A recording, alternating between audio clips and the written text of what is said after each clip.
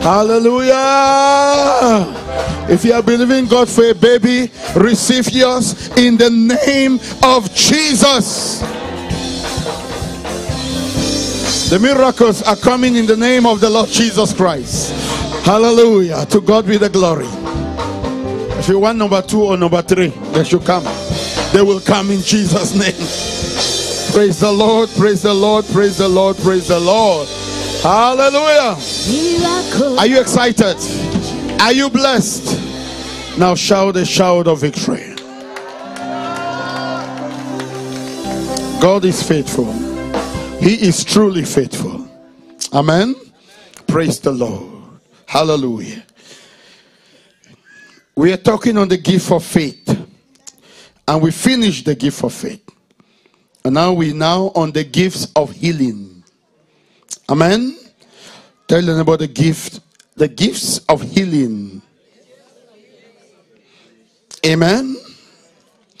And I may not have time to finish it today, but healing is not as long as faith, because I'm not teaching on how to heal the sick. That's different. How to heal the sick is a teaching that can take even a whole year. But I'm not teaching on that. I'm just teaching on the gift of healing. Amen. So I'm narrowing it to just the gift. The gifts, as the scripture calls it, gifts of healings with an S. Praise the Lord. Because of the mystery of this gift, it is in plural. So the gift of healing is a dynamic need of the church, because our bodies most often are not expected to be sick because of the presence of the Holy Spirit, yet we still get sick. Therefore, the gifts of healing are a must. Generally, the saints of God were to receive healing from the Lord. Amen. Because you are not like an unbeliever who doesn't have hope. You have hope. Because of Jesus, you are to receive healing from him.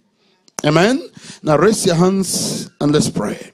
Holy Spirit, we love you, we worship you, we welcome you, we honor you, we glorify you. Thank you, because these are your gifts. Unveil to us the mysteries of the living God, and reveal to us, to each one here, Lord, what exactly, Lord God, of how these gifts function, so that we can flow in the last day with mighty manifestations of the Spirit. We pray in the name of the Lord Jesus that gone are those days when the church struggles to heal the sick, because Father, healing the sick is normal and will be normal to this church and to the church well. You are coming to transform your people.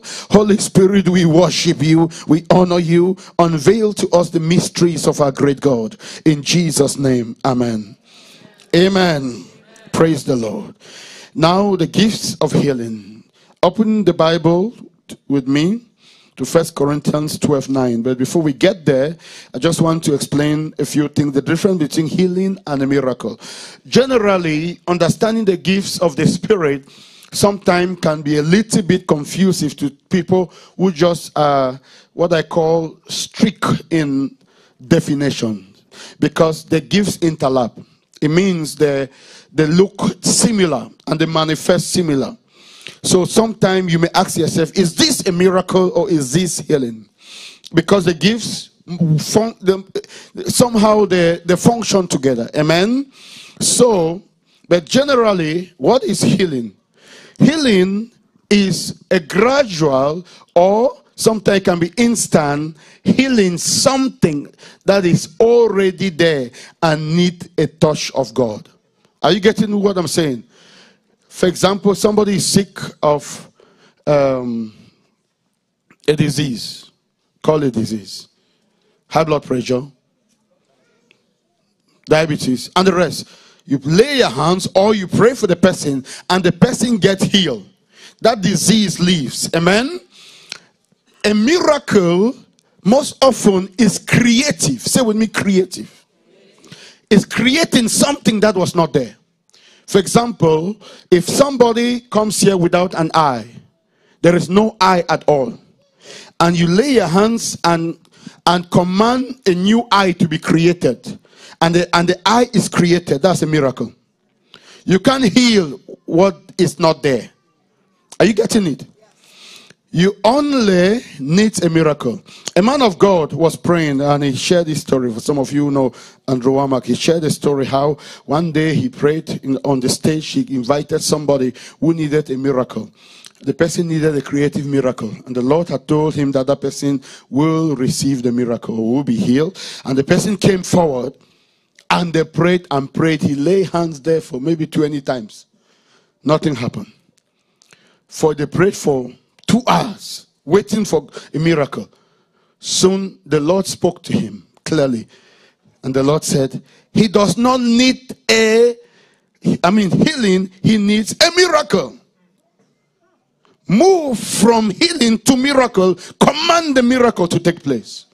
So then he put his hand and then commanded a creative miracle, and the place got completely, grew back. Why? Because God does not bless ignorance. Sometimes you want to heal what doesn't exist. Are you getting the difference? You want to heal what doesn't exist. Amen. So they are creative miracle. If you don't have a womb, you don't need healing. You need a creative miracle. If your womb was removed, because there are many people whose womb was removed out of maybe fibroid or something, and they need a new womb, you need a creative miracle. God can put a new womb there easily. Amen. And let me tell you that for the power of God, there is no difference whether it be headache or putting a new womb. God is too powerful. Nothing is impossible with him. It is you and I who see it as big. To God is nothing. Because God lives in miracles and operates in miracles. God lives in miracles and operates in miracles. Because the nature of God is miraculous. That which we call miracles to God is his normal life. Are you getting it? So God is altogether miraculous. We are the ones who expect that miracles. He doesn't expect it because to him it's normal. Are you getting it? Hallelujah. That's why the Bible says God cannot lie. When he says this is red, it becomes red.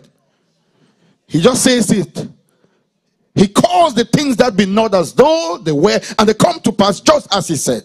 So when God speaks, it becomes what he says. Hallelujah. Amen. That's why he is a miracle. He does not just do miracles. He is a miracle God. Amen.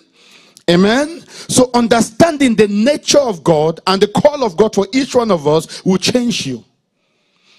God is not there waiting for you to cry and sit and beg for miracles. As long as you know him, you have miracles within you. Because he is altogether miraculous. It does not need extra power for God to do it. Why? Because he is altogether miraculous. It is his natural. Do you struggle to breathe? Except you have issues. Are you getting me? If somebody has issue with breathing, what do? We take immediately the person to the hospital. Isn't it? Why? Because there's something. You don't even realize it. Some of, if I didn't say it now, you'll not even notice it. You just breathe naturally. Are you getting it? So therefore, miracles to God are like that. They are so natural to him. Amen. He doesn't need to struggle for it. It just flows. Amen. The God you are dealing with is a miracle God. Christianity is a miracle movement. Amen. Therefore, it is unusual for a miracle God to create a church without miracles. The contradiction, sister, you got it. You are in the spirit. The contradiction must be destroyed by the church. Because it is not God refusing to do the miracles, because he can refuse to do miracles. The reason is because of the fact that miracles of all kinds for you were purchased by the cross of Jesus. Once Jesus died on the cross, a season for miracles started. Hallelujah. Hallelujah. That's why he was telling the disciples, the things that I do, you will do also. Greater things than this shall you do, because of what? I go to the Father. Because when he goes to the Father, the season for extraordinary miracles started. That's why, if you notice, the disciples struggled with miracles when he was there. They will go to pray for someone, and they had issues, and the Lord Jesus will rebuke them. Sometimes will tell them, oh, of little faith. You remember how this lady came and was begging that the disciple pray for the son. You remember? And the disciples could not. Jesus spoke. But after that, when Jesus left, miracles became normal to the disciples. You know why? The Son of God was already glorified. Hallelujah. I announce to you, the Son of God is glorified. Miracles are normal, should be normal to the church. Hallelujah. I pray your faith is dead, and I pray that you understand that these things are for you, and they are not something you struggle with. It should be a way of life for you. Hallelujah. Hallelujah. Say to me, miracles, healing will be a way of life for me. In Jesus' name. Amen. Praise the Lord. Hallelujah. We will be believing God for miracles. We are having a miracle event in Bowie, beginning Thursday, Friday, Saturday. Amen. Those 3 days of miracle. Thursday, Friday, and Saturday. I'm inviting the whole church. So Friday, we won't have a Friday prayer meeting here. All of us are going there. Amen. On Sunday, we'll have a normal Sunday service here. On Sunday, this coming week. So this Friday, please. And then we shall also connect our church to view. So for all our church online around the world, they will, instead of watching here they will connect it to our YouTube channel, amen, so that they can watch it. Praise the Lord. We are trusting God. Thursday, Friday, and Saturday, there will be miracles. I'm believing God for miracles. I'm believing God for deliverance, for healing. Amen. Our God is a healer. Our God is a healer. Hallelujah. To God be the glory. So that's the program. It's a revival and miracle conference when heavens invade earth. Praise the Lord. So we will go there and believe God for something supernatural, because he is altogether supernatural. Amen. Say with me, God is supernatural. Shout it, God is supernatural. Amen. Amen. Hallelujah. Glory be to God. Now, the gift of healing, the gift of faith, and the gift of miracles, or working of miracles, are under which category of gifts? The power gifts. Amen. Power gifts, they do something. Say with me, they do something. Power gifts, they do something. Miracles, healing, and faith are under the power gifts. They do something. Shout it, they do. Amen. Then the gift of interpretation of tongues, gift of tongues, and prophecy. They are under which gifts? Vocal. They are under vocal gift. We are now practicing, because soon, after all the teachings on the gifts of the Spirit, we will stand here and we shall flow in those gifts. Whether you like it or not, you have to flow in them. I'm sorry. If you don't flow, we'll beat it out of you. Hallelujah. So, praise the Lord. Tell your neighbor, I'll flow in these gifts. Whether the devil likes it or not. In Jesus' name. Let me tell you, nothing testifies of God as the gifts of the Spirit. Nothing reveals God, and God wants to reveal himself to America. God wants to reveal himself to the nations, and nothing reveals God as the gifts of the Spirit. Words alone are not enough. Men need to see the power of God. Amen. They need to see the gifts functioning. Nothing pulls. Even an atheist and somebody who doesn't believe in God, when he's in a place of miracles, he will stretch his head to see a miracle. Are you getting what I'm saying? So, God will not bless ignorance. So the the vocal gifts are the gifts that say something. Say with me, say something. Say something. Amen. Then we have the other gifts of the gift descending of spirit, the word of knowledge, and the word of wisdom. Those three gifts are what? Revelation gifts. They do what? They reveal something. Thank you. Amen. They are revelational gifts because they reveal something. The gift of descending of spirit reveals something. They reveal, you see in the realms of the spirit. My wife manifests a lot in that gift. The other day I was praying that mine will increase, because sometimes it happens just once a while that I will see. Most often the gift of prophecy that manifests in me sometimes may be linked with that gift, because sometimes I see stuff. Not all the time, but sometimes I'll see stuff and I'll say what I'm seeing. So you see in the realm of the spirit, the word of knowledge reveals something. From nowhere, God gives you a word of his knowledge. Amen. God knows everything. He just gives you a word of it. The same with the word of wisdom. God has all wisdom. He gives you a word of wisdom. Are you getting it? Then, the gift of discerning of spirit descend three things. Number one, whether something is flowing in the spirit of God. Two, whether it is the manifestation of what? The spirit of the devil or the human spirit. Do you understand? Amen? They reveal things. They reveal the spirit. It doesn't, the gifts of descending of spirit doesn't descend people. It descends spirits. It's called descending of spirit. Amen? It's not a gift of judging people. I have discernment. As some people use to say, I have discernment. I just know that that sister is wicked.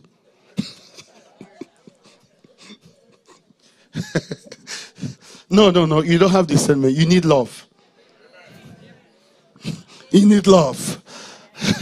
Amen. The capacity to love the unlovable. That gift descends spirit, not your attitude towards people. Amen. Amen.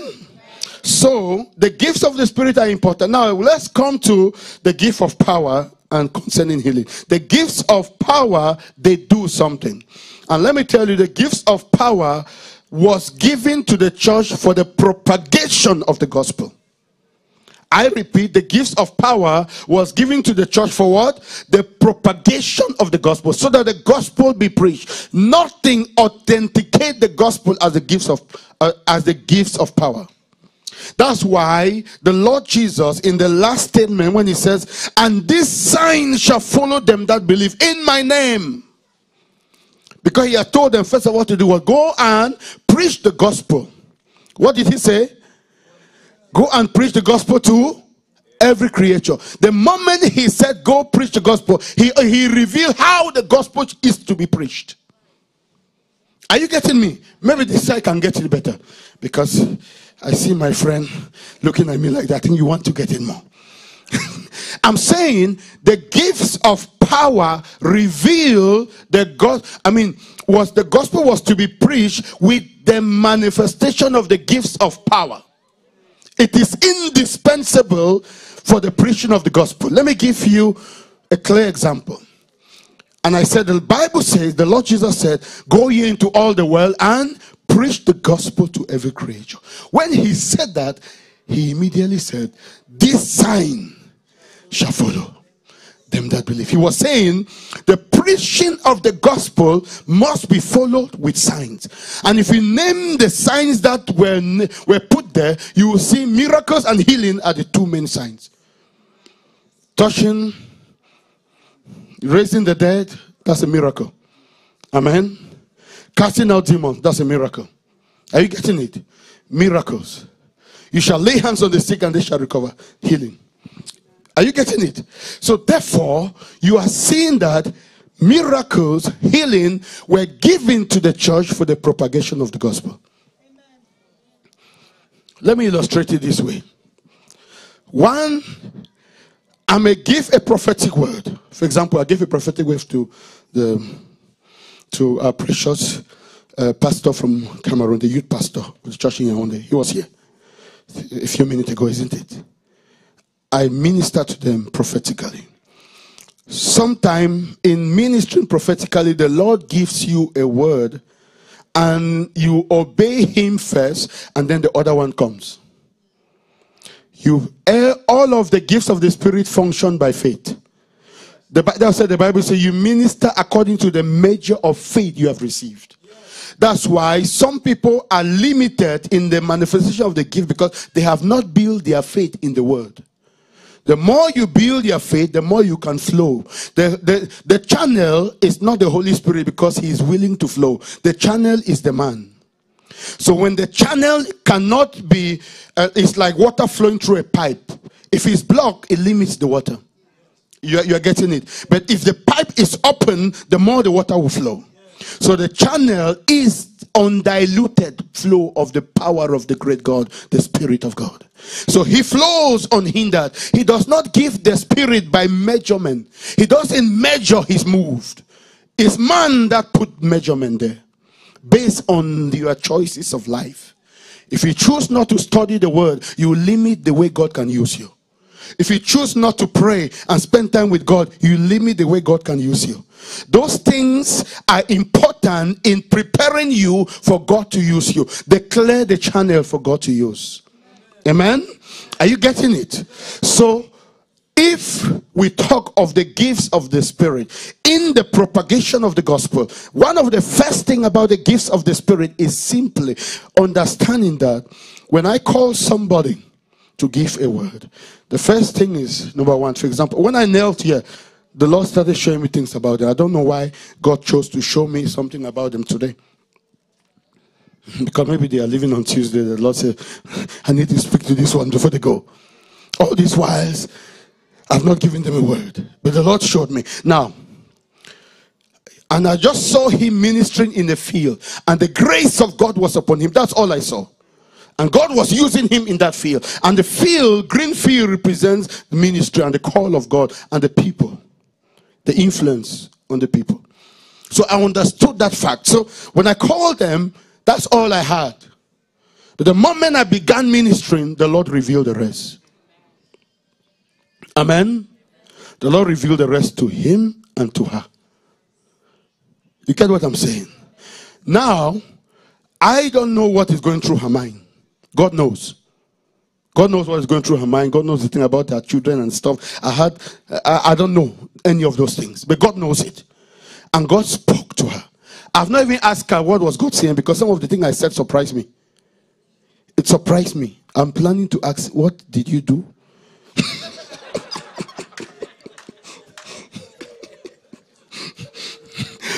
When we go home, she has a lot of answers to give me. And a prophetic word most often may not go by you what you understand. Say it out of faith. Don't be afraid of what if I'm wrong. You get what I'm saying? Say it out of, if you are wrong, you can be corrected. Because if you are not willing to hear God's voice and you're not willing to take risks, you cannot flow in the Spirit. Amen. I was saying things to her that I never received while I was kneeling here. It just flowed. And God was speaking to her. Amen. God was speaking to her. Now, let me bring about something. In a place where the gifts are manifesting, especially the gift, let's say, other gifts, vocal revelation, people may doubt it. And they may say, it's because he knows Bena very well. That's why. You get what I'm saying? You may say, oh, it's because he knows. Somebody has told him. If somebody comes here who have never been here and is speaking, somebody online may say that, oh, the pastor told him about that brother. And you are getting it. It can be doubted easily. But when you see a new eye formed, some of you are getting it. When you see there is no eye socket, but a new eye is formed, it authenticates the power of God. It reveals the fact that God is at work. Even the enemies of the gospel cannot deny it. You remember what happened when the disciples healed the lame man at the gate called Beautiful. The Bible says what? They called the people, the Sanhedrin, who hated Jesus and hated the disciples. The Bible says a notable miracle was done and we cannot deny it. If it was just a prophetic word, they could put it aside. If it was just a word of knowledge, they could put it aside. But when it comes to miracles, it's evident. It reveals, and your physical eyes see it. So you cannot refuse. That's why God made sure miracles and healing were to be what backs the preaching of the gospel, so that it can convince men that this is real. So if you preach the gospel, you must ask God to back it with signs and wonders. I repeat, if you preach the gospel, you must with signs and wonders, because it is normal for the gospel to be preached with power. It was never to be demonstrated with words. It was to be demonstrated with signs following. Signs point to something. You looked at it and you see a sign. When there's a sign there, turning right, or this church street, is giving you identification something is here. The signs of miracles point to Jesus. They say the Lion of the tribe of Judah is here. The Spirit of God is here. And it makes people who are doubting the presence of God turn and say, wow, God must be here. Hallelujah. So it is abnormal to preach the gospel. The church has failed to think that we can preach the gospel without signs and wonders. Words alone is not enough. It must be backed. If you give tracts, you minister to people, pray for the sick where you go, because the gospel must be backed with signs. Hallelujah. Hallelujah. Tell your neighbor, the gospel must be backed with signs. In Jesus' name. Amen. Now let's go to 1 Corinthians 12 verse 9. Let's read aloud. 1, 2, 3, go. To another, faith by the same Spirit. To another, gifts of healing by the same Spirit. You see gifts in plural. Say with me, plural. Gifts with an S. Amen. And then you see healing, plural. Because the first part is this: the gifts are in plural because it manifests differently. You may have a gift of healing, but it manifests different from another person. Are you getting what I'm saying? There are people who heal particular disease almost 100%.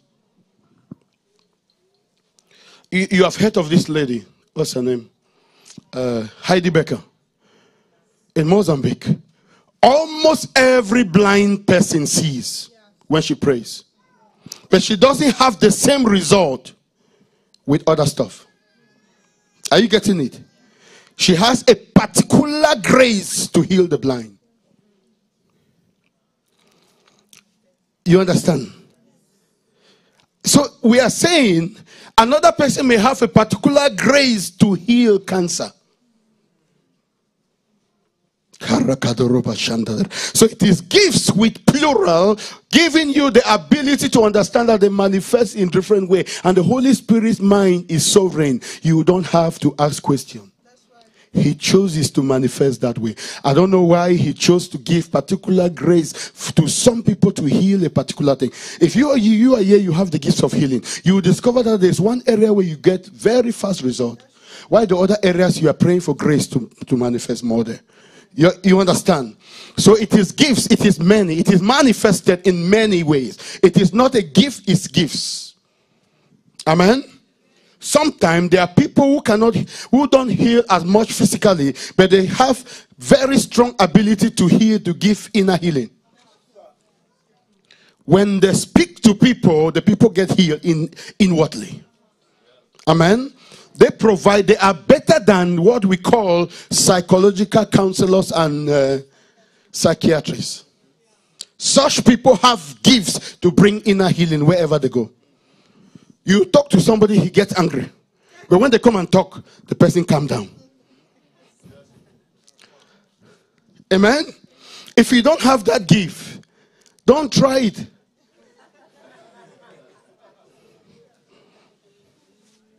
There are some people that even when they are talking nice, you feel people are getting angry.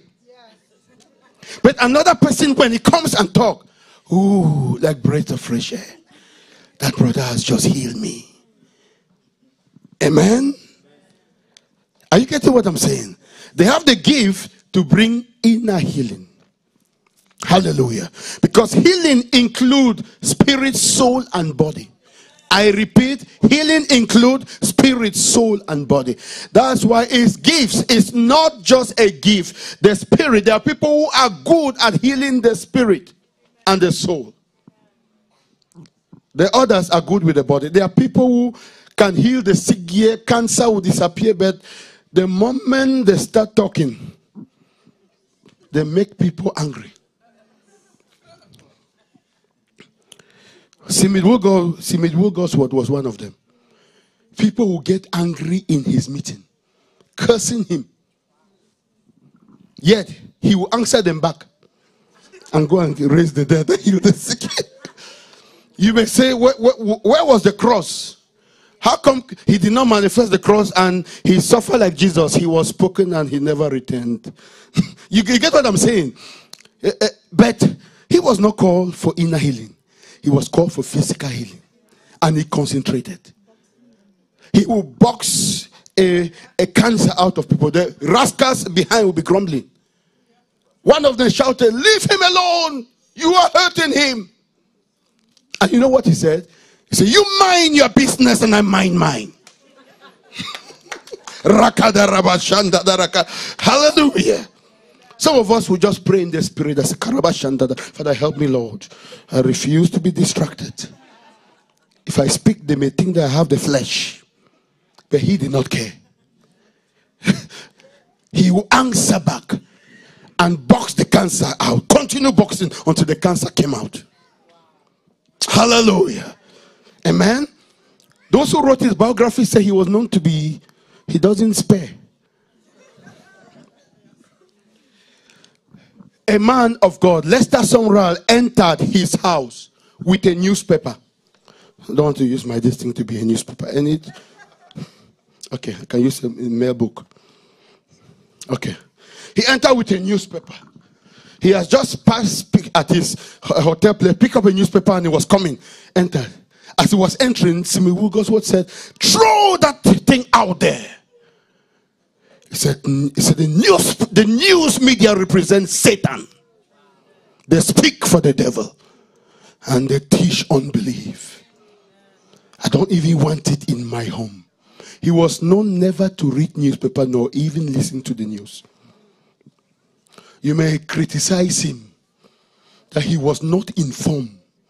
He raised 21 people from the dead. How many have you raised? He had something where he knew that those things are full of unbelief. The news media, very satanic.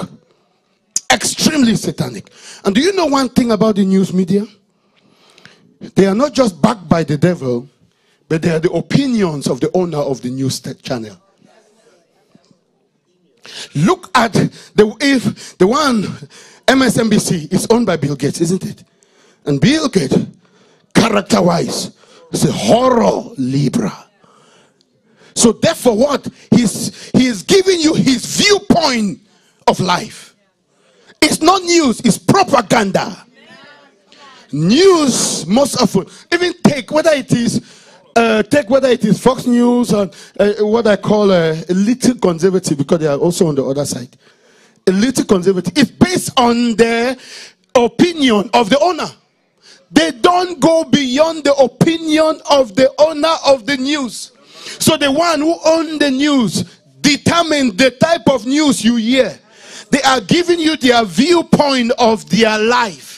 If they are Satanists, they give you Satan, like Tetona, a non-Satanist on in CNN, reveal satanic news to you. So therefore, it is a revelation of who they are. Because the news media in America is not neutral. It's owned by special interest. and is owned by corporate media.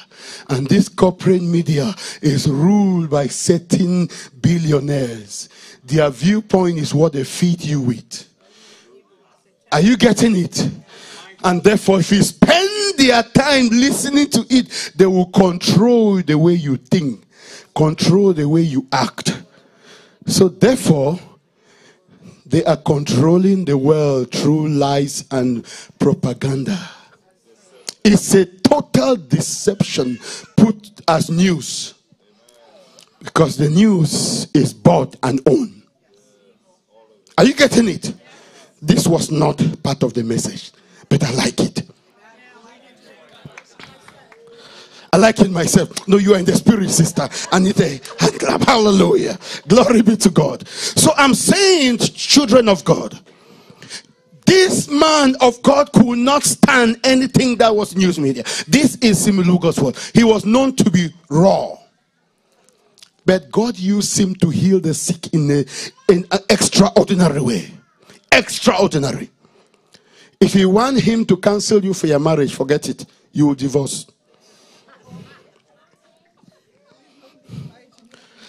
Are you getting what I'm saying? That was not his call. He was not called giving inner healing to help you cancel you and your problem with your husband. No.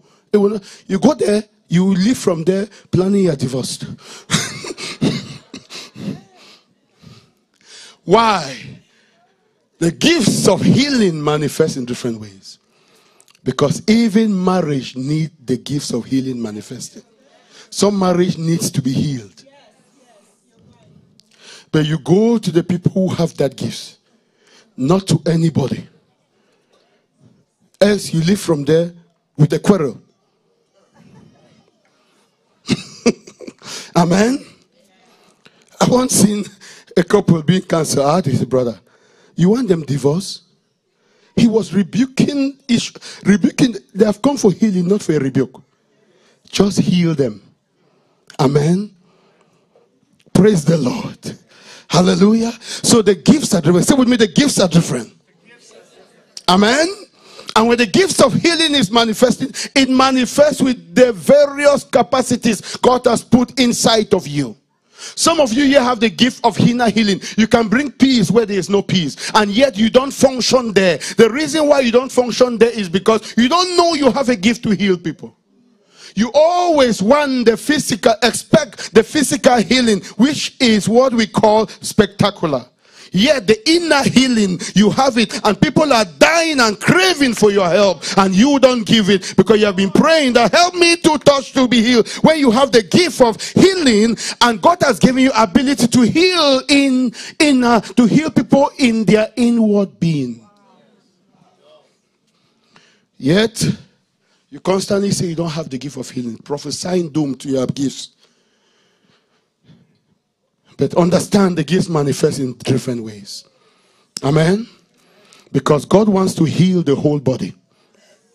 Say with me, the whole body. Shout it, the whole body.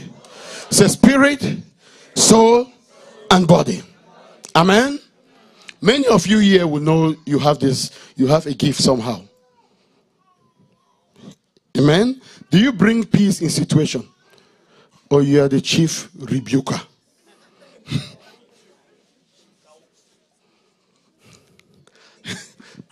Hallelujah.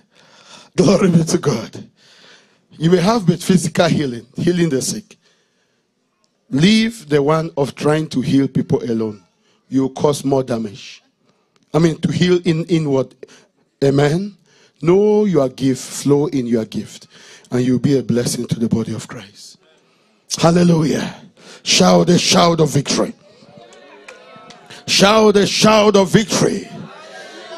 Hallelujah. Say with me, gifts. Gifts of healing. Are you in? Say gifts with S. Gifts, say gifts. Say healings. Amen. We have explained healings with S. It represents the different types of healings. Amen. And then the gifts represent the various gifts of healing. The different type of healing is example. I gave you the example of this lady who healed a lot of blind eyes. Amen. And there are people who cancer is, they heal cancer. I know of a man of God, heard of him, where almost everyone he prays for who had cancer got healed. Brand new teeth. So people have different gifting of the Holy Spirit. Hallelujah. Say with me, God is good. Shout it, God is good. Shake your neighbor, touch your neighbor, say God is a good God. What I'm sharing today is so important to the church of the Most High God. I want you to understand this because many of you here are sitting here with buried gifts and talents. Many will die and go to heaven and realize how much they have wasted their lives. This is not their portion in Jesus' name. Don't wait until you get to heaven to manifest the gifts. They are not needed there. They are needed on earth. Hallelujah. Hallelujah. You will not heal people in heaven. They are already healed. The healing manifests on earth. Praise the Lord. Praise the Lord. Say with me, I will not bury my gifts. In the name of the Lord Jesus. Shout it, I will not bury my gift. In the name of the Lord Jesus. Amen. Amen. Glory be to God. Now the gift of faith is the supernatural, unusual ability to heal the sick more than normal. What is the gift of faith? The supernatural, abnormal ability to heal the sick. Amen. To heal the sick more than normal. It means everybody can heal the sick. But the one who has the gift excel in that area. He has more results. Say with me, I can heal the sick. Say, I will heal the sick. Amen. So you have no excuse not to heal the sick, because the signs follow those who believe. Therefore, but the gift is a manifestation of the Spirit in individuals to heal beyond the normal. Amen. These ones have the ability to heal more people than usual. Do you get it? You get it? Okay. Praise the Lord. Say with me, the gifts of healing are required in the body of Christ. Amen. And as we explained, they are different in manifestations and they are different from miracles. Miracles are most often instantaneous and most often creative. Say with me, creative. Creating new things. Amen. But healing, heal what is there. You get it? It heals what is already there. For example, take somebody leg needs healing. You just feel pain. You don't know what it is. Whether it is arthritis. The pain is just there. You are struggling. You need what? Healing. Amen. You need healing. And now healing can manifest through deliverance. Deliverance is a miracle. If you study scripture, deliverance is considered a miracle. It's what? A miracle. It's not healing. But most often when there is that miracle manifesting, the people also get healed. You get what I'm saying? You may cast out a demon of cancer. When the demons leave, the person gets healed. So they work together. Healing and miracle always flow together. Amen? And most of the gifts of the Spirit, people of God, manifest together. For example, if you have the gift of healing, pray for the gift of the word of knowledge. Because the gift of the word of knowledge reveals to you the person who is being healed of a particular disease. You get what I'm saying? You are ministering here and the Lord reveals to you, if you are handicapped on the gifts of the word of knowledge, you'll just be praying amiss. But if you have the word of knowledge, you will know who is God healing right now. Amen? God is healing this sister or this brother, you will get to know exactly who does God wants you to touch. People are looking at me like say, Bishop, what are you saying? You are getting it. If you are getting it, say, I'm getting it. Say, I'm getting it. Hallelujah. Amen. Amen. Say with me, the gifts of healing. Shout it, the gifts of healing. Amen.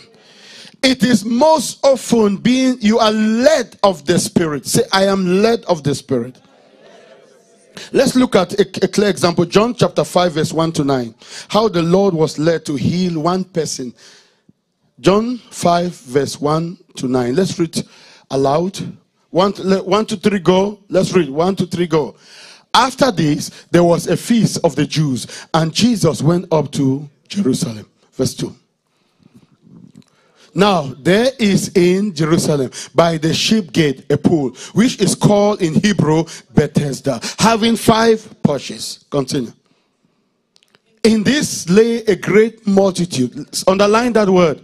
Great of who?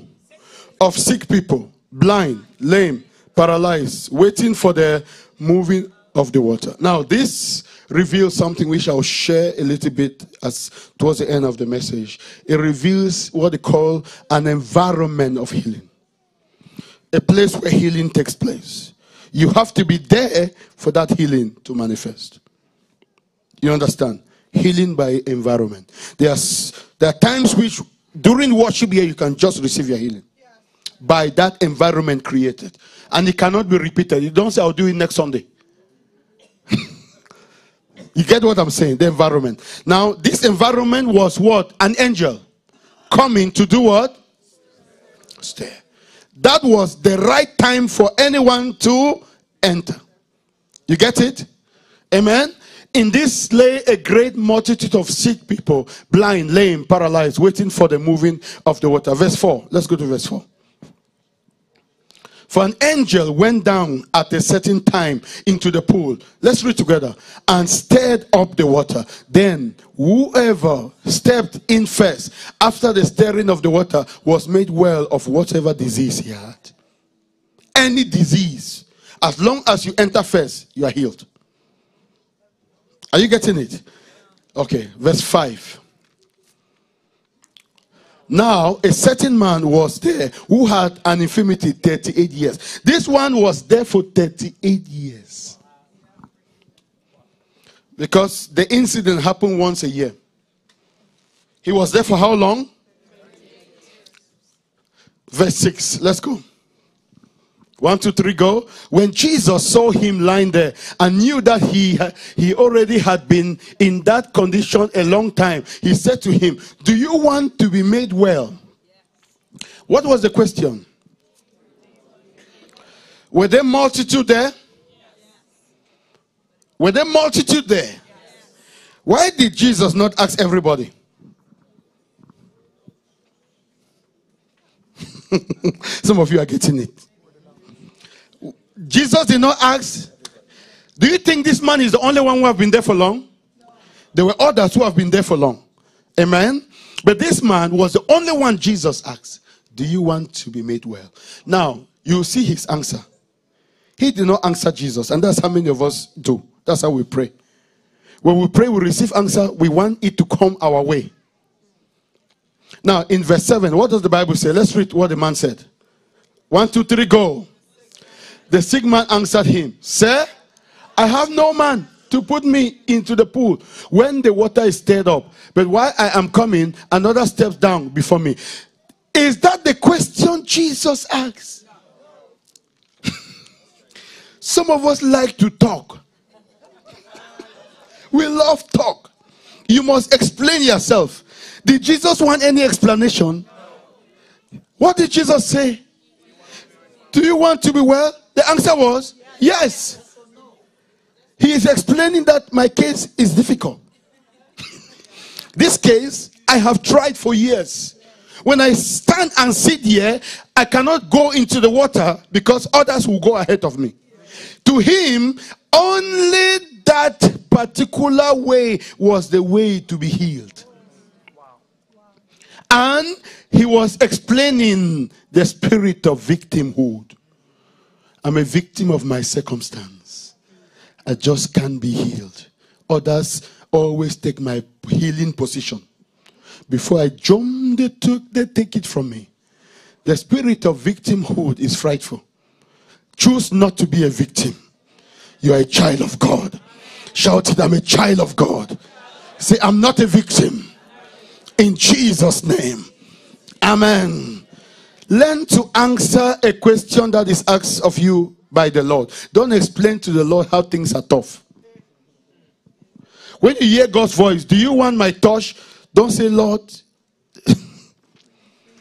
I've been praying all this while.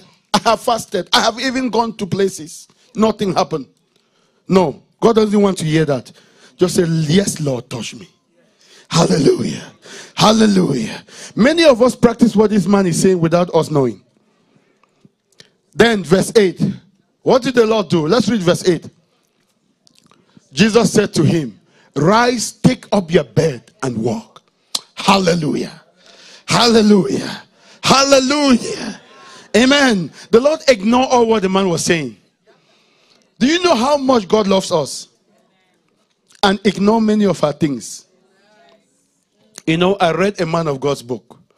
And it makes me to tremble. That's the reason why I move into praying in tongues more than I pray in words. And a great man of God that you people respect. You know what this man said? The Lord one day in a vision told him, he said, my son, if I answer all your prayer, you'll be finished. He said, many times you pray in English wrongly. And he told the Lord, Lord, I use your word, because he used to use God's word to pray. He said, yes, you use it according to your understanding of that word. So, sometimes God shows us mercy not to answer some of our things. Then, he said, the Lord told him, if you pray in the Holy Spirit, you can't pray wrong. You can't pray wrong. So you have to pray more in tongues and less in words. So that you reduce your problems.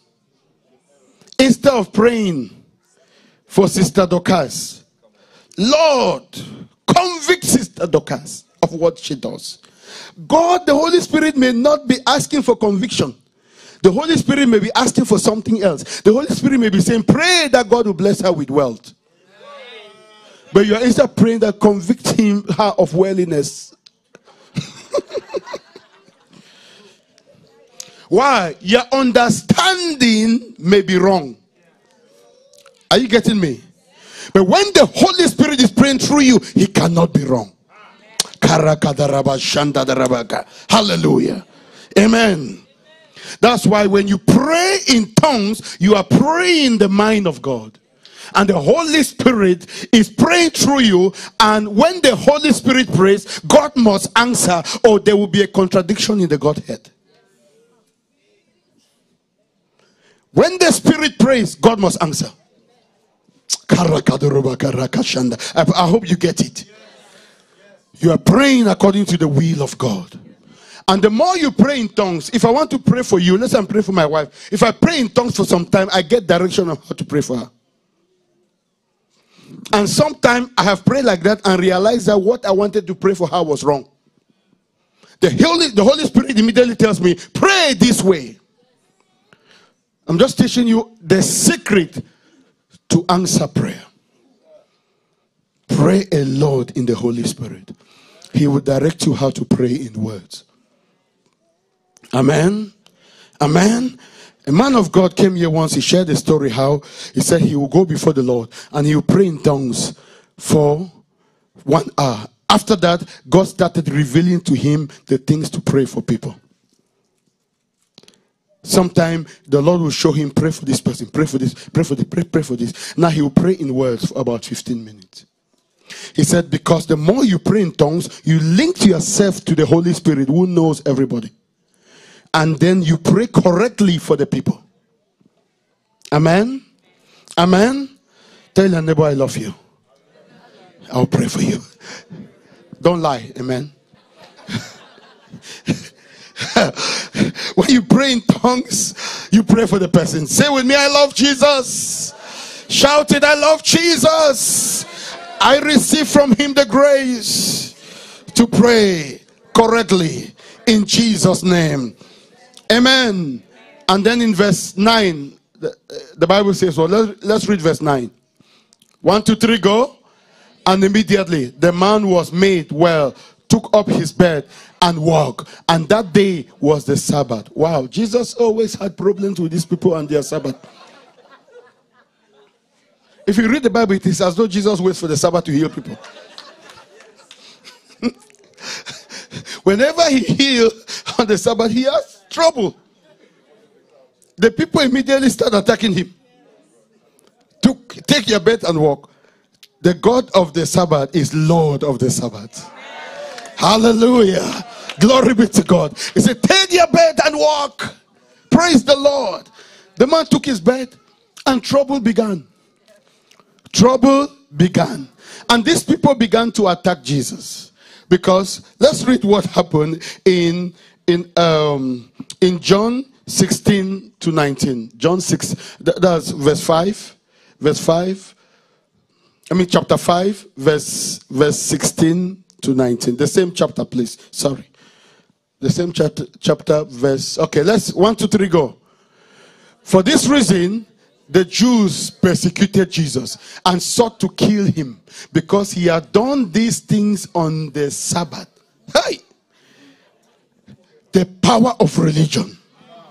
Religion does not care if God is moving.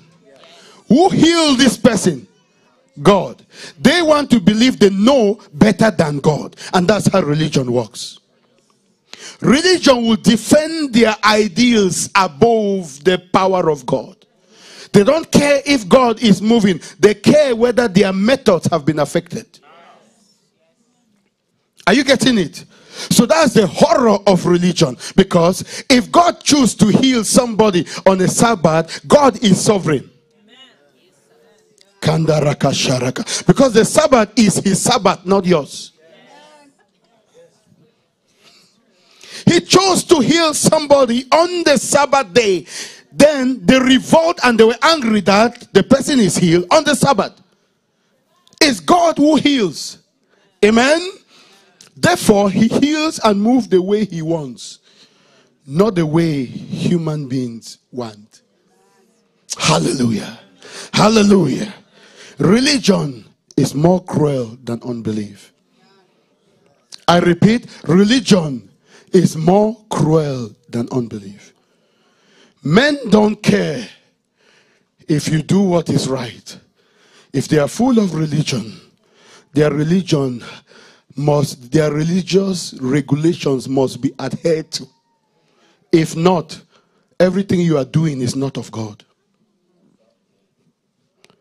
That's why I love what Bill Johnson said. Bill Johnson said, God doesn't care contradicting your understanding of him. Hallelujah. Hallelujah. They were angry. Verse 17. Let's read verse 17. Aloud. But Jesus answered them, my Father has been working until now, and I have been working. He was telling them, my Father is working, and I have been working. Amen. Amen. Oh, there's so much in this verse, but I don't have time to go into it because I don't want to preach something else. But I'm getting revelation from this verse. Hallelujah. It's sweet. The scripture is sweet. Now in verse 18, let's read verse 18. 1, 2, 3, go. Therefore, the Jews, let's read everybody aloud, please. Say it with your whole being. Don't say, therefore. Say it with strength. 1, 2, 3, go.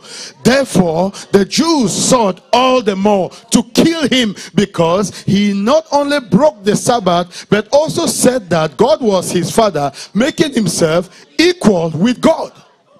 The Jews recognize that when you say you are the Son of God, you have made yourself equal to God because God is one. Yes. Because in the old covenant, the scripture says what? Jehovah Elohim is one Lord. They know the old covenant, they know the Old Testament. They knew that the Old Testament said Jehovah Elohim is who? One Lord. So you cannot separate the Father, Son, and Holy Spirit. So if the Son says he is the Son of God, he must be God. Amen. Therefore, they were angry because once they knew the scripture enough to know that when he said, I'm the Son of God, he is God. Jesus is not just God's Son, he is God. The Jews recognize it. Amen. Say with me, the Jews recognize it. I recognize it also. Jesus is God. Shout it, Jesus is God. Hallelujah. Hallelujah. You remember Paul explained, though equal with God, did not count it or make himself, but humbled himself even to the level of death. He's equal with the Father, Son, and Holy Spirit. Because God cannot be divided. God is one Lord. Hallelujah. Hallelujah. Glory be to God. Oh, these things are sweet. They are just wonderful. In verse 19, Jesus answered what I want to share with you. Let's read aloud. 1, 2, 3, go. Then Jesus answered and said to them, most assuredly I say to you, the Son can do nothing of himself, but what he sees the Father do. For whatever he does, the Son also does in like manner. Jesus was explaining something powerful. He was saying, it is the Father that you people are claiming about his Sabbath who healed this man. I don't know if you got it. Michelle, I'm talking to you. Do you get this? Because I want you to get this, because the Lord will use you to heal the sick. Amen. And I want you to hear this. It's serious. God is saying that who healed the sick? God the Father. He said, I do what I see the Father do. Amen. What the Father is doing, that's what I do. The Father went to this place. There were multitude. I told you to underline the word multitude. Say with me, great multitude of people with different diseases. Yet the Father went and Jesus did what? Touched one, healed the person, and moved back.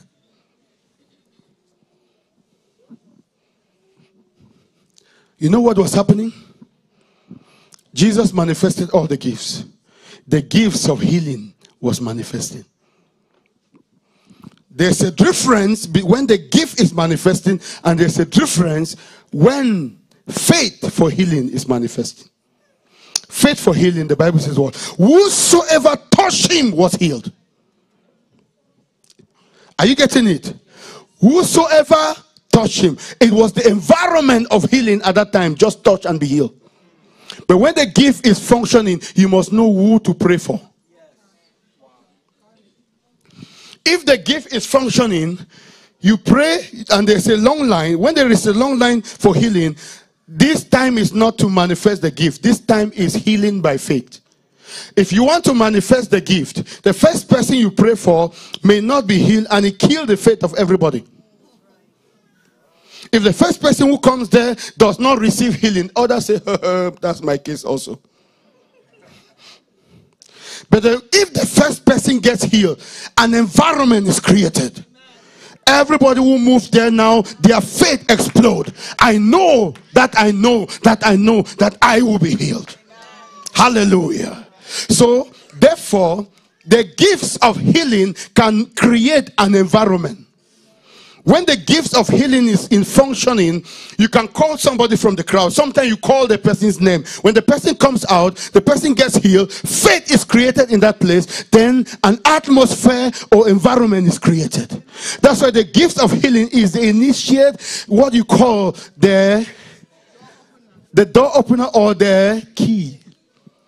Once it starts manifesting, a lot of people get healed. But for it to manifest, you must do what Jesus said. You must know what the Father is doing. You must get the direction. You must know. You must know. Don't just say, everybody come here. No. Get somebody God is healing right now. Amen. Tell your neighbor, get somebody God is healing. Shout it, get somebody God is healing. Amen. Shout it, get somebody. Let's take the case of Paul. Paul was ministering somewhere in Acts 14 verse 7 to 11. Hallelujah. I'm enjoying these things. Are you enjoying it? If you're not enjoying this, you need prayers. Because this is your portion.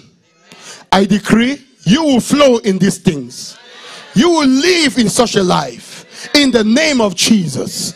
Let's read aloud. 1, 2, 3, go. And they were preaching the gospel there. Paul, this is about Paul. Amen. Paul was the one preaching. And let's continue. 1, 2, 3, go. And in Lystra, a certain man without strength in his feet was sitting, a cripple from his mother's womb, who had never walked. And what happened? Verse 9. Let's read aloud. This man heard Paul speaking. Paul observing him intently and seeing that he had faith to be healed. Many were listening, but Paul saw one man and picked him out. Are you getting it? Many were listening. It was like a crusade. Preaching there. Paul saw one person. He said, that one, that's how you can attract the power of God. You can pull from a minister. You can pull healing when the ministry is still going on and the person who sends. And let me tell you, you can pull even a prophetic word. Many people have given them prophetic word. They'll tell me they literally pray that I should call them. And sometimes my hand was not. I remember I was ministering here once. I wanted to stop. And the Lord spoke to me. You must call somebody. That was the wife of our brother in Canada, Noel Tigbo, the wife of Cedric. I was ministering here. She herself, she prayed that God will cause me to give her a word. I was not even thinking of them. I was not even, they thought of me. I loved them, but that time I was not thinking about them. But the moment I wanted to close, the Lord spoke to me. Noel Tigbo. And I said, Noel, thus says the Lord. She told me herself that she cried out to God. She literally pulled it out. Amen. Paul saw this man. See, the man heard Paul speaking. Paul observing him intently, seeing that he had what? Faith to be healed. It's the same thing. Seeing that somebody had faith to receive the word. Hallelujah.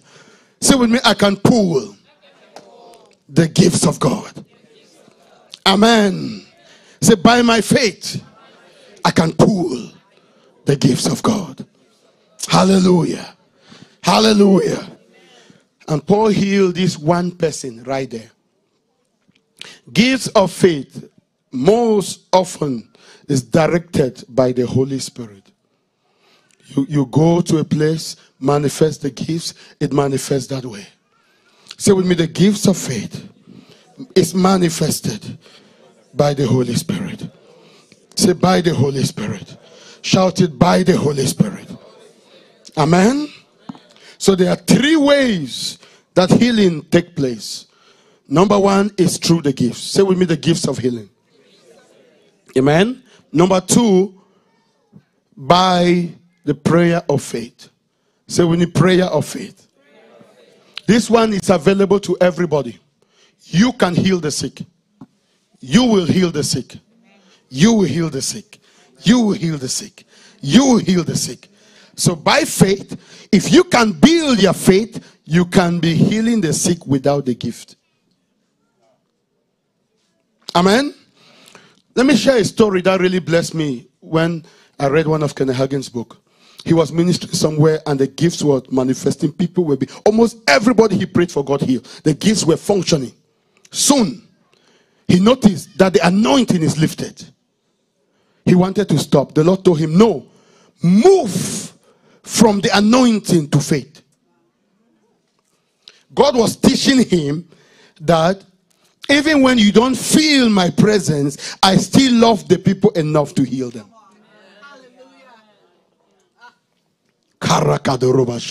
He said he moved from just the anointing, he now began healing the people by faith. And hundreds of them got healed. Amen. Say with me, healing by faith. Everyone here can manifest it. Everyone here can manifest it. You will manifest it. Hallelujah. So when you study the word on healing, you can be healing the sick any day. You go to the hospital and heal the sick. Hallelujah. By faith. Amen. Say with me, I will heal the sick by faith. And Kenneth Hagin explained something. He said, don't give the excuse that you don't have the gift. You can heal people by faith. Because that command has been given that you should do what? Heal the sick. The Bible did not say when you have the gift, heal the sick. The Bible says what? Heal the sick. Say with me, heal the sick. Say with me, heal the sick. Amen. It's a command of scripture, so you can heal by faith. The third way to heal the sick is by the presence of God or the environment of where God is moving. Amen. Say with me, the presence. In most of Benny Hinn's ministry, he has the gift of healing. But most of his ministry, he is so good in hosting God's presence. I attended one of Benny Hinn's meetings. You know what I discovered? For one of his crusades, for over 2 hours, the meeting started. Worship went for 2 hours before he even came. Worship went for 2 hours before Pastor Benny entered. When he entered, he worshipped again for another 1 to 2 hours. Then he started praying for the sick. So if you notice, for 4 hours, God was worshipped. An environment was created where people, I saw the people walking out of their wheelchair. The environment of healing was created for healing to work. Hallelujah. Glory be to God. So therefore, you can heal by the environment. Creating an environment where it is impossible not to be healed. Tell your neighbor, create that environment. Hallelujah. Hallelujah. That's why if you have problem with worship, you have problem with God's environment. And he said something I will never forget. He said, when it comes to miracles, and let me tell you, when it comes to miracles, you don't give God time. He said, for a miracle service, you don't tell God, heal now in 1 hour or I go. You will go. Like you came. He said, healing by environment, you wait for God to do it.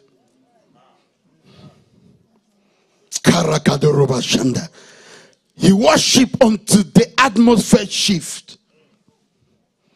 Amen. Shout a shout of victory. Hallelujah. Do you know when Peter's shadow was healing the sick, it was what? Healing by environment. You think it was healing by faith? Was it by faith? It was the environment. It was not Peter. It is who overshadowed Peter. The glory of God was on Peter, and whenever you come across him in that environment, you get healed. It was not the faith, it was environment. Amen.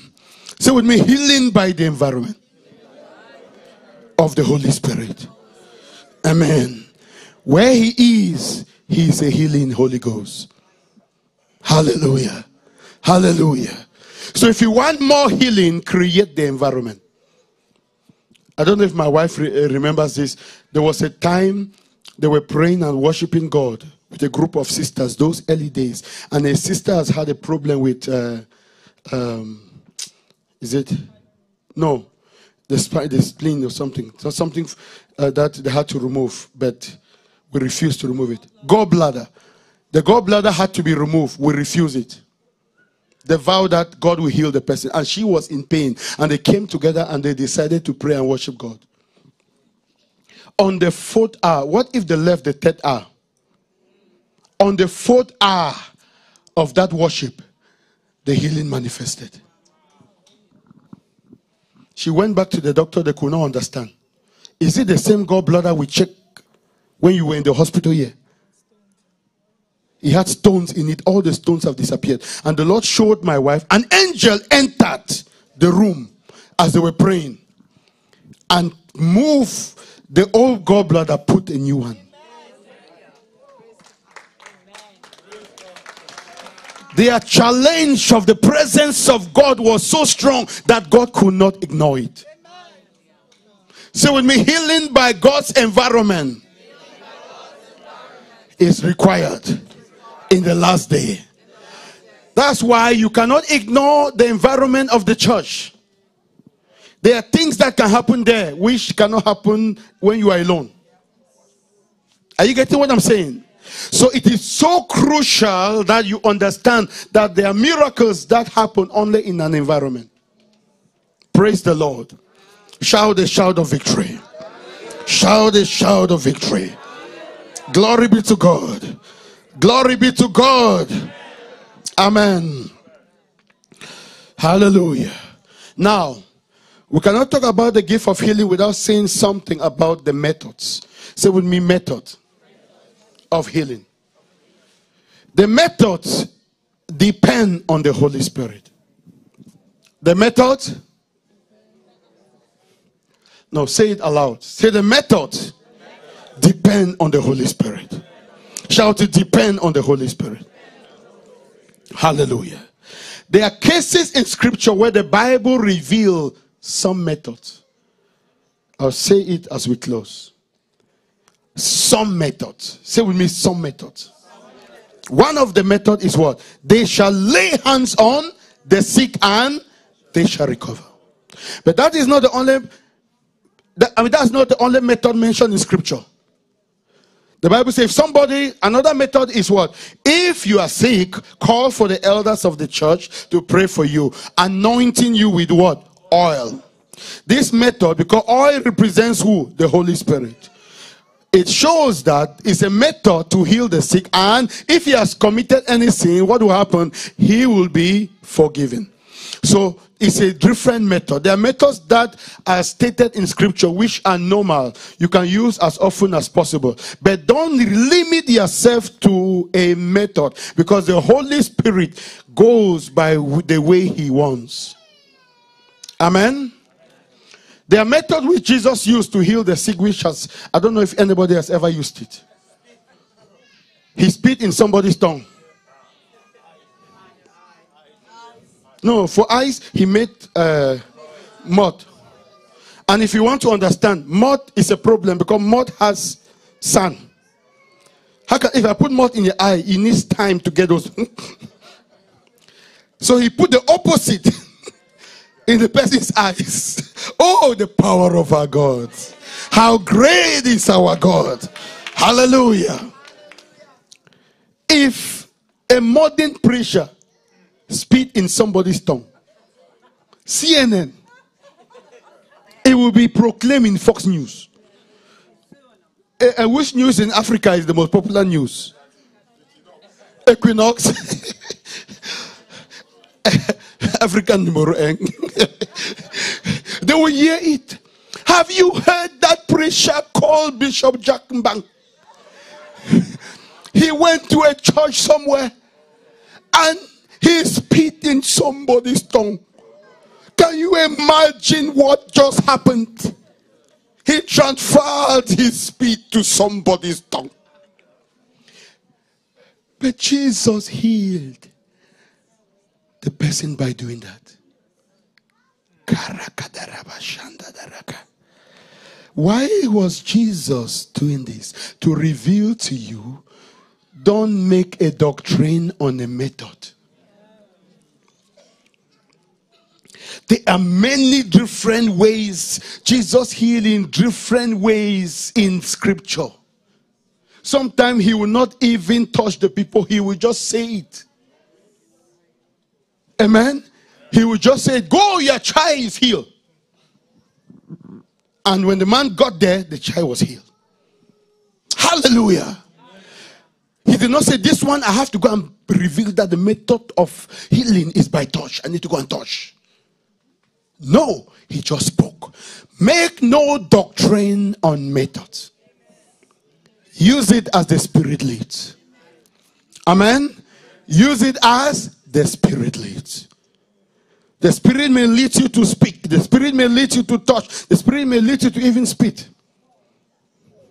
The things that I do, you don't want to quote that scripture. The things that I do, you will do also, and greater things. Hallelujah. Hallelujah. You know, I heard of a case of a man who was brushing his teeth, you know, and he had his water, cup of water. A lame man came at the hotel, knocked at the door. He'd been praying for people, and he said, please heal me. The Lord told him, throw the water you have on him. He poured that water on him. The man got up walking. But don't go and make a doctrine. The church of throwing water. We throw water and people get healed. No. The Holy Spirit spoke. Throw the water. Don't go and get all your water now. Dr. Ray, I want to show you something here. The wife is already looking. Don't pour that water on my husband. Hallelujah. Amen. So don't make a doctrine on God's method because they change. The Holy Spirit does what he wants. And when he calls a man, he reveals to that man the way to release his power. I attended a meeting by Omar Pai. Some of you have heard of him. Omar Pai is a Nigerian minister that God used a lot in healing and the release of power. I attended one of the meetings. I was right in the front seat. I saw a way. The man doesn't touch people. He stands on the stage and said, Spirit of God, move in Jesus' name. People were being healed all over the hall. That's how he prays. That's how God used him to release power. God gives different ways to release his power. If you were waiting for a man to touch you, he doesn't. He just prays like that. People get healed. There were demons manifesting all over the place near me. There was a guy, they started manifesting, vomiting there. The demons began to come out when the Spirit was moving in the hall. Amen. I just heard of this man, of what is happening in Zambia. Miracles that are happening using Dr. Miles because people cross the bloodline. Lame walking. People just cross the bloodline and they get miracles began happening. You know, Sid Roth said something. He said they have had other ministers, many ministers, including Benny Hinn in Sid Roth. He said, but they have had more miracles when Dr. Miles came there than any other minister. Because it seems as though when you just pray for the sick, people can, but when you give people something to do, they tend to believe it more. Simple instruction. Because Sid Roth said, Dr. Miles just said, cross the bloodline, and as people crossed, right there, people were being healed. Hundreds of them got healed. You must know God loves to heal his people, that he doesn't care which method. He wants to heal. He wants to set people free. Amen. Don't make a doctrine on methods just because God used different methods. He may tell you, like told the prophet told this guy, go to the water. Don't start a water ministry. God uses different methods to heal, and he uses different ways. And some of the ways, Dr. Miles told me, some of the ways that God has been healing now is through speaking to the earth. Amen? He heals that way. Many of you have received miracles through speaking to the earth, isn't it? This church, the speaking to the earth message has ministered to more people in this church. Some of you have shared your miracles with me. I don't want to say it. Yeah. Hallelujah. A lot of miracles. But I'm saying, don't just believe that all miracles must come by speaking to the earth. Are you getting it? That's where the problem is. Don't just believe that all miracles must come by crossing the bloodline. That's one of the methods. Some you need to touch the person. Some you need to speak to the sickness. Some you need to just read the word. There are cases where people just read the word consistently and God heals them. There's power in the word of God. Amen. Tell your neighbor, make no doctrine on methods. The Holy Spirit owns the methods. Shout it, the Holy Spirit owns the method. Hallelujah. Shout it, hallelujah. Hallelujah. Say, the Holy Spirit owns the method. Amen. Oh, if you don't like my message, I like it myself. Hallelujah. Glory be to God. Glory be to God. Glory be to God. Amen. And don't be offended with a method. If I tell you, go and run, and you'll be healed, don't say, where did it ever happen in the Bible? The Holy Spirit has his ways.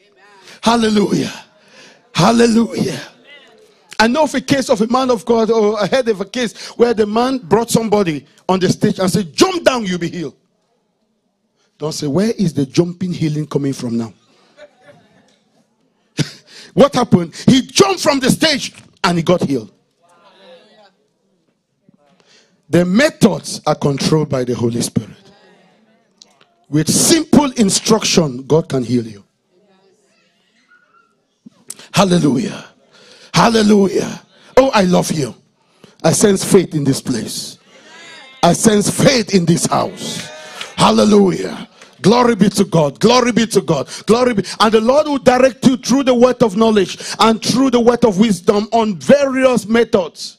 That's why you must spend time praying in the Holy Spirit and spend time in the word, so that you can speak God's method when you are directed by the Holy Spirit. Because sometimes they look strange. Amen.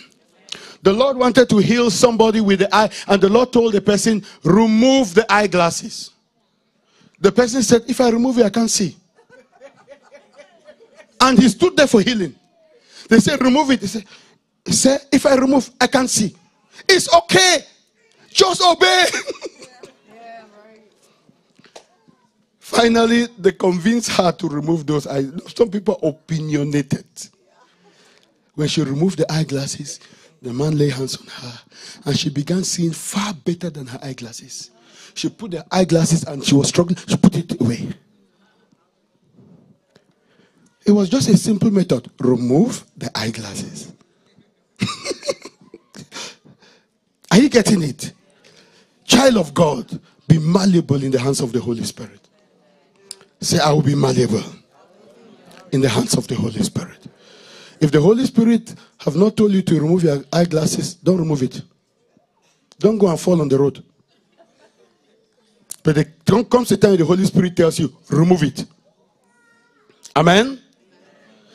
Amen? Amen. Shout, I shall be led by the Spirit. In Jesus' name. Hallelujah. I have a particular way to end this message, but I will stop here. May God help me to, because the part I want to end is on what God has done in us. The Lord, the Spirit of God.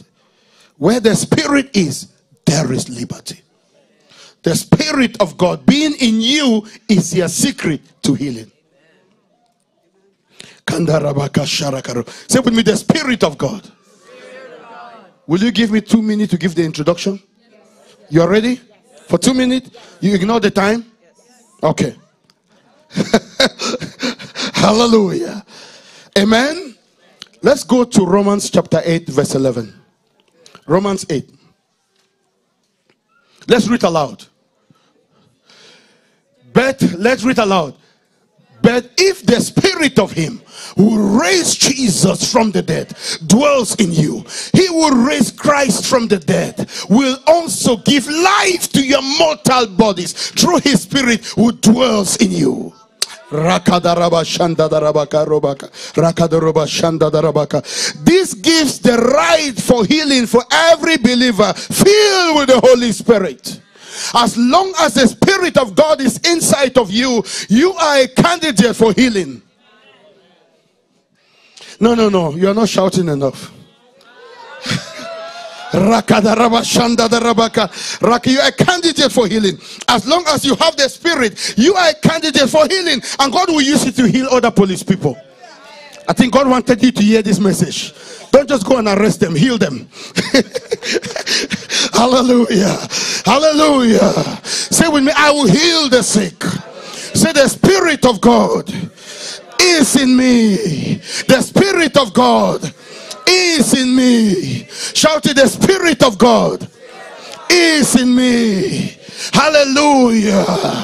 That Spirit is a healing Holy Spirit. So if you have the Spirit of God, you have healing alive inside of you. And the one who has the Spirit of God has the life of God inside of him. So therefore, that life of God that is inside of you is there to renew you. So that when you are 70, you look like 50. Hallelujah. To God be the glory. I want you to begin to speak to your body, to your what they call mortal body, and speak to your body. Say, in the name of Jesus, body, you must listen to the Spirit that is inside of me. When the Spirit is there, it is there to quicken you. Say with me, quicken. Say quicken. Quicken. Because this is what the Bible says. He will raise Christ from the dead. Will also do what? Give life. Say with me, give life. Say, give life to your mortal bodies through his Spirit who dwells in you. Listen carefully. The resurrection of the Lord Jesus was the greatest miracle. It took more power to raise Christ from the dead than to create the world. Because all of hell wanted it to end in the grave. The battle of death, the highest battle on earth, is life and death. That is the greatest battle, because once you die, it has ended. You get what I'm saying? It's the highest battle. It's not a battle for this disease because you can get well. The greatest battle is with death and life. And that is the battle that Jesus has won.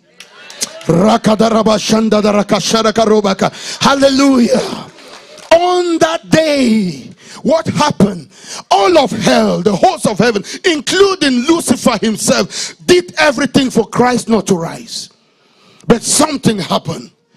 On the third day, the stones gave way. The soldiers who were around the grave gave way. And something happened. The Lord Jesus arose from the grave. Hallelujah. God raised him from the dead. The mighty power of God was manifested. And the Lord is saying, this power that all of hell could not stand abides in you. You carry the resurrection power inside of you. You are not a normal human being.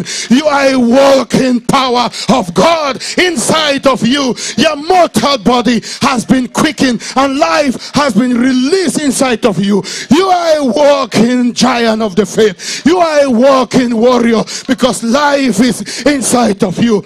Do you need a baby? You have life inside of you to produce that baby. Shout a shout of victory. Cynthia, please come. He will raise Christ from the dead, because that resurrection power was the mightiest power of God. You are so special that God gave you his mightiest power. I'm telling you, you are the devil's greatest nightmares. What is inside of you is there to move mountains. Hallelujah. Say with me, I will move mountains. Say, I am a mountain mover. In Jesus' name. Shout it, I'm a mountain mover. Hallelujah. Hallelujah. I'm giving you an introduction to teaching on healing the sick.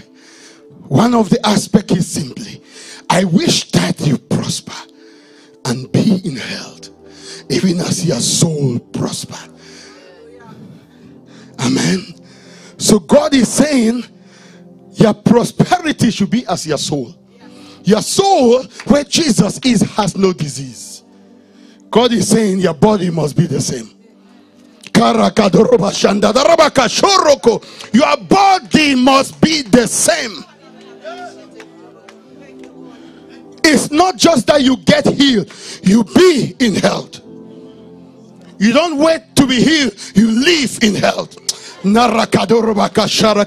Hallelujah. Say with me, I live in health. I will live in health. Say, I live in health all the days of my life. In the name of Jesus. If you are a Christian, that is your portion. Raise your hands and worship the Lord. Everybody stand up and just worship God and just give him the glory. I am the Lord that healeth thee.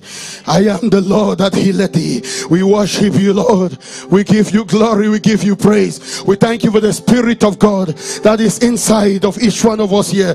We thank you that the Spirit has quickened our mortal bodies. We worship you, Lord, that there is no disease that the Spirit cannot heal. There is no disease that the Spirit of God cannot heal. We carry the glory of God. We carry healing inside of us. The Holy Spirit, the healer, the one who raised Jesus from the dead, that power is alive inside of us. Spirit of God, we worship you. We thank you. If you can raise Jesus from the dead, what is diabetes? What is cancer? What is high blood pressure? If you can raise Jesus from the dead, Father, we worship you. We honor you. We glorify you. You have revealed to us the secret to your power. There is nothing that can stop us. There is nothing that can stop the people of God. There is no sickness that can stop us. Lord, we will be in health in the name of the Lord Jesus Christ. If you want to receive healing, raise your hands now and just get the healing. Say, Lord Jesus, I receive healing right now. Lord, I receive healing right now. Say, Lord, I thank you for the Holy Spirit who is inside of me. Holy Spirit, I worship you. I bless your name. The power that raised Jesus from the dead is inside of me. And your word says, you give life to my mortal body. Therefore, I receive and activate the life of God in me. The life of God has no death, has no disease.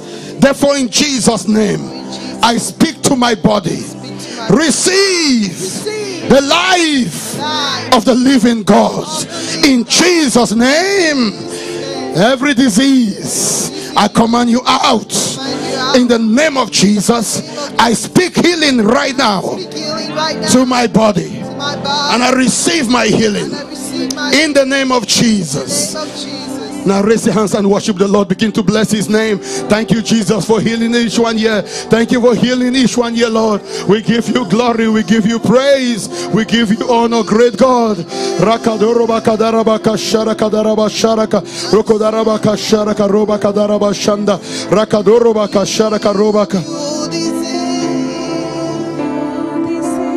The Lord has healed you, and you will begin to see that every symptom has disappeared. The Lord has healed you. The Lord has healed you. We give you glory, Lord, that the environment of healing is right here and your people are being healed. We worship you, Lord. We honor you, great God.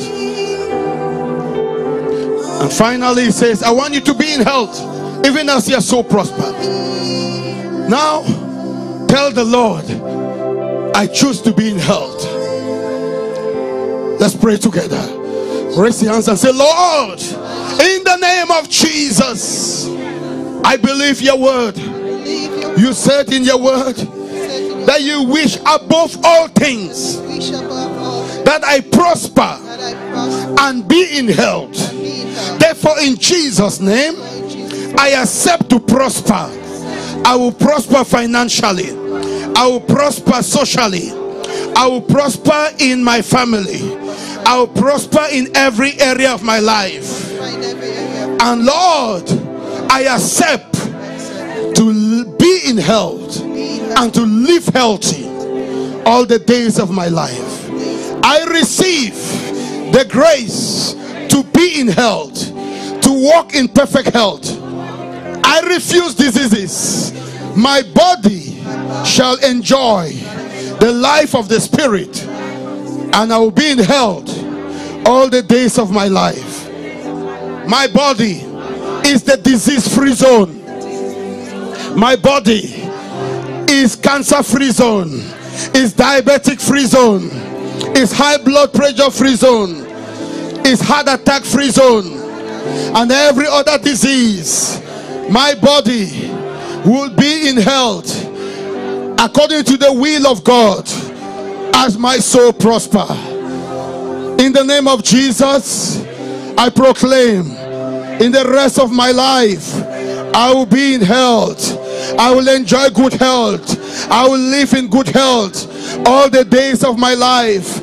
In Jesus' name, I shout a shout of victory. Hallelujah to the great God. We give you the glory, Lord. We give you the glory. In Jesus' name.